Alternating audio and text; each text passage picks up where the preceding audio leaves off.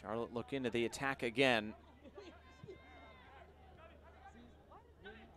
Oberton. Shot comes on, and this one sneaks in. Another one for Charlotte Independence. This one from Marcelo Palomino. And Charlotte absolutely running away from Loudoun tonight. Really get beaten from that position. I think Palomino has a bit of a dip, but doesn't really expect to score. He just gets it on target, and you can see the goalkeeper just not covering that near post. Perhaps it was a body in front of him. I don't see a deflection on the way. Just reads it a bit late. Gets a hand to it, but can't make the save. But credit Palomino.